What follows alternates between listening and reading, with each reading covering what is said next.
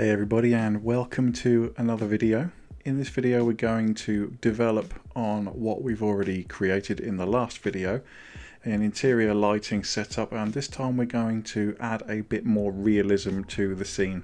Before I get started, I just want to say a big thank you to everybody that subscribed since the last video and all the support I had on the up close and personal video. You guys are awesome. Thank you ever so much for those of you that commented. Thanks to everybody who has subscribed, because we're rapidly approaching 700 subscribers. It's absolutely insane, you know, to think that we're approaching 1,000 is crazy.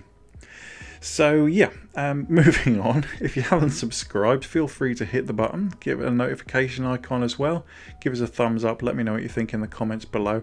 I do appreciate everybody who leaves comments. I do delete troll comments though, things that are just pointless, things that are already covered in the video, or people trying to write their own tutorials in the comment section. Frankly, if you've got that much information that you want to share with people, just make your own YouTube videos, don't leave comments on mine. Okay, let's jump right into this then. So what I've got is our previous scene. I've turned off the visibility for the plane and I've changed the HDRI to one which is set on a sunny day. And I've rotated the dome using the render settings. Well, actually I haven't, because I haven't had to. We'll just give this a moment to tick over. But if you need the sun to be shining in through the window, you can tweak the dome rotation here. Say if I was to change that by 10 degrees, you would see after a few seconds the light shining in the window comes in at a slightly different angle. Now, there is something to bear in mind with when you do this. If you're rendering a scene and you're trying to emulate times of day, don't use dome rotation, because the view out of the window, if you'll notice, if we go back to 0, the view out of the window changes because the whole HDRI is changing, not just the light source. And the people who are playing your game, they're seeing the time of day change, will notice the the fact that the world seems to be rotating around your building. So there's other ways of doing it, you know, by putting a picture in there. You know, just don't use dome rotation to emulate time of day, because it will look weird. Yeah. Obviously, if you're not in a scene where you can actually see the HDRI, for example, if you were looking down at the ground and the window was obscured from view, then obviously you can fill your boots in that case. But if the HDRI is actually visible, don't do it, because it will just look weird. So what we've got is we've got this scene with no lights inside the room. So all of the light is spilling in through this window, and it's reflecting off the floor, and then obviously it's bouncing. As you can see, the light is kind of illuminating the walls around it. And in terms of photorealism, this is exactly what you want, because you want the scene to look as realistic as possible. And more often than not, during the day, people won't have their interior lights on, so you know, it will look like this. Obviously, what we do have to bear in mind is that the human eye is capable of a much greater dynamic range of lighting intensity, by which I mean if you were in this room in real life, this window would be more than enough to illuminate the room to be able to see everything in the dark corners and all that sort of thing, because your eye is able to see much deeper shadows and much brighter highlights. So what we need to do is we need to use the tools that we've been given to actually create that effect, to give us a high dynamic range. So I'm going to turn the plane back on. Now this is obviously way over exaggerated. We don't need the plane to be that bright. So we're going to come back into our surfaces tab, and we're going to open up the emission property, and we need to adjust this so that it kind of gives us a little bit of detail in the shadows, but it's not making the entire room look like it's floodlit, because that's not the effect we're going for. So we're going to drop the luminance right down. I'm going to go for like 100 kcdmr2, and we're going to close down the left pane so that we can see. Now that's much closer to what I'm going for, although it is still a little bit drab. That's still a little bit dark. So maybe if we go up to 150 and we see what that does. Now that is much closer to what I'm after. As you can see, if we close down that side tab as well, now you've got the window light bouncing off the walls. You can still see the reflection of that light clearly on the radiator and over in the area by the door, but the shadows are filled in with a little bit of light from that ceiling plane that we created in the last video.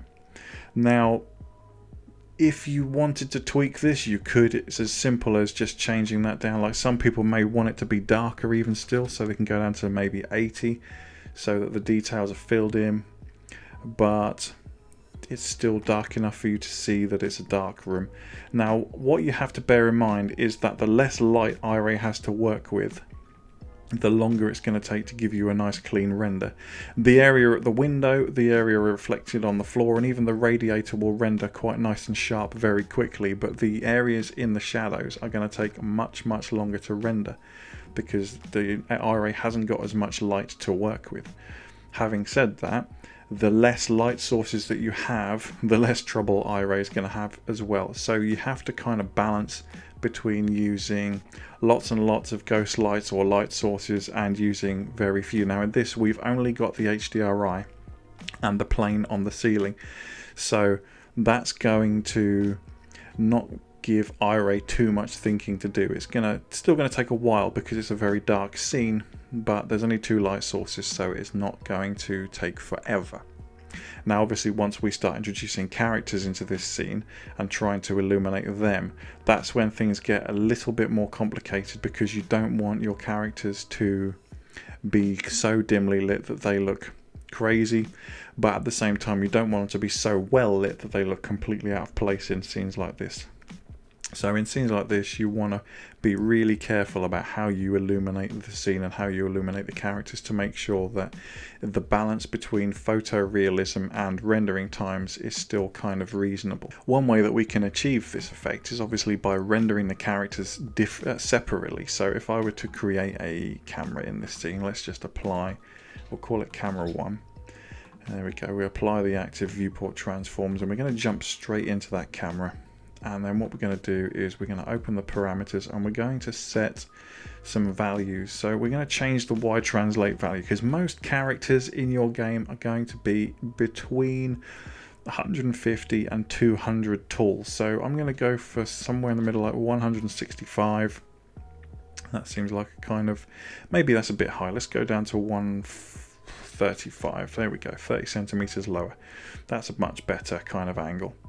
And then what we have to do is remember that we're rendering the scene at 135, and then when we render our characters in a separate scene, we can make sure that we render with the camera at the same height relative to the characters, and then they won't look completely out of place in this scene. And then we can light them a little better, you know, fill in those shadows a little bit more, as long as we've got one main light source behind them creating a highlight down one side of their body. Then if we were to render out this image and then superimpose separate PNG files of the characters, as long as their lighting isn't completely bonkers, we'll get away with rendering those in a different scene, so they'll stand out a little bit more. Now obviously that's only going to work if you're kind of cropping off their feet.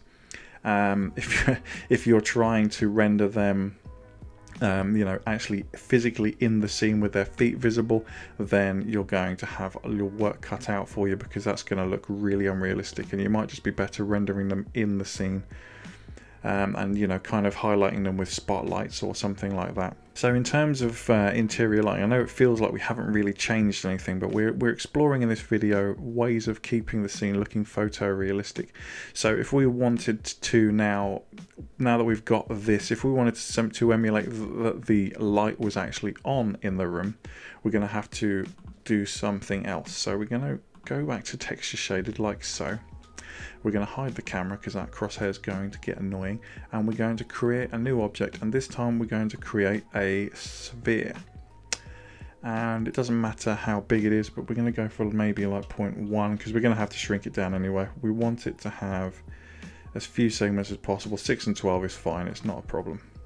So here we go, a tiny little sphere, and we're going to, before we do anything else, we're going to go and change its position. So we want it to come right up like so, and we want it to sit kind of half embedded inside the ceiling fan. Now I'm assuming that the ceiling fan is smack bang in the middle of the room, which it is, so we don't actually have to do anything else. We've embedded it halfway into the ceiling fan. We're kind of emulating the fact that there's a light bulb attached to the tip of that. Now you could actually get away with not hiding that at all. You could leave that perfectly visible. If we were to go into our surfaces tab, making sure we've got the sphere selected, we come down to our emission and we set that to white.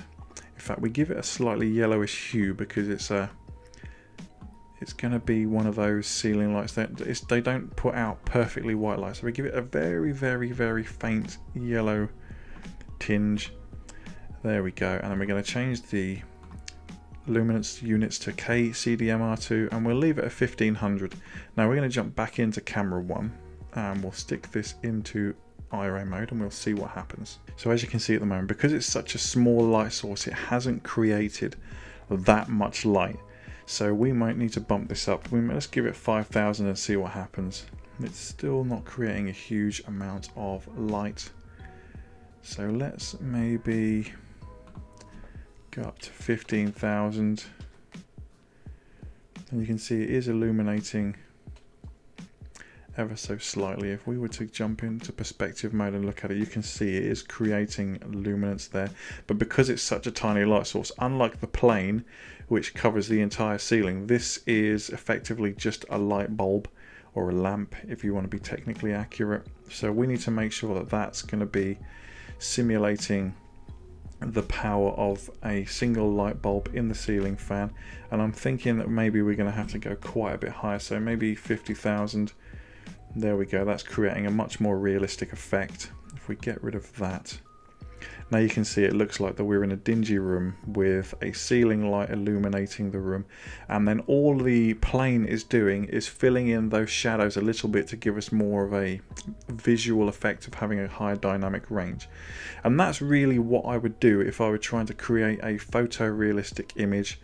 If we move the camera around, you can still see clearly the light reflecting on the floor. And if you look up, you can see clearly the light bulb in the ceiling fan is creating that dim light effect, and it's spilling light around the room in a way that's much more realistic. And that to me kind of works. But I hope you found it useful. I look forward to hearing your comments. Feel free to drop me a comment in the section below, and I'll see you in the next one. Thanks very much. Bye bye.